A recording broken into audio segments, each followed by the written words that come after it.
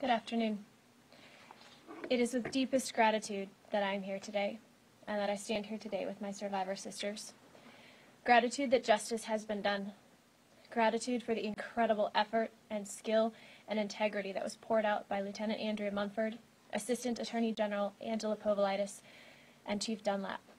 Gratitude for a judge who presided with true justice over our case, and gratitude most particularly for the incredible army of survivors who rose up in the last 2 weeks to stop the reign of a predator and to ensure a tragedy like this never happens again. But as you have heard this week, Larry Nassar did not arise in isolation. Rather, we saw the worst sexual assault scandal in history unfold because a predator was left in power for decades, despite warning signs, despite red flags, despite direct reports of assault. While these women and I were in court today stopping our abuser, MSU and USAG were also in court, but they were not in court standing with us. They were in court asking a judge to dismiss all claims of liability against them. USAG claimed in part that they owed no duty to warn any of their gymnasts about Larry's predatory behavior. MSU claimed in part that all the warnings you heard these survivors testify to, that they gave MSU employees and officials over 20 years, did not count as notice, even the ones given to psychologists who are mandatory reporters, because the teenagers allegedly didn't report to the right person. According to MSU, it doesn't count unless you report to the person who can fire the alleged perpetrator, completely contradicting the statement that Luana K. Simon sent out in 2012, telling her entire 11,000 member staff, that everyone was required under policy to report reports of sexual assault or to report the abuse of a child. So which is it? We have waited 18 months to hear MSU respond to our concerns and to say no, this is not how we treat sexual assault victims at MSU. But instead they have played word games, insisting that no one at MSU knew of the abuse because no one believed it was abuse, completely failing to recognize that the abhorrent failure to act properly on all the reports they received led them to not believe. No one believed because no one listened, and they are still not listening. Since it appears that once again this very morning, MSU has not been listening, I want to make the questions they need to answer blatantly clear. MSU and Board of Trustees, when Kathy Collages waived a report form in front of Larissa and said she could report, but there would be consequences, was that an acceptable way to handle a report of sexual assault? At the time Kathy decided not to report Larissa's story of abuse, did she violate MSU's policy on reporting? Or was there no policy in place to protect the children? Because either way, we have a problem.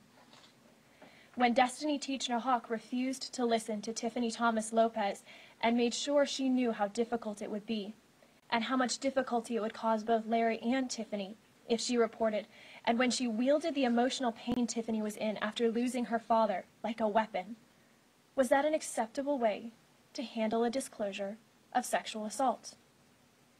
When Destiny failed to report these allegations to the proper authorities and up the chain of command, did she violate MSU policy? Or was there no policy in place to protect the athletes and the students and the children on MSU's campus? Either way, we have a problem.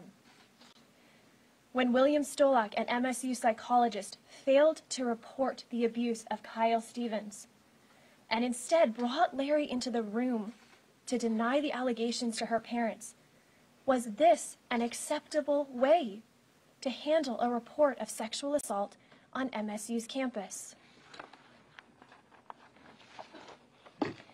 And this week, in testimony, we learned that 2 MSU rowers had disclosed Larry's conduct to 2 different MSU psychologists who also did not report. So this is my other question.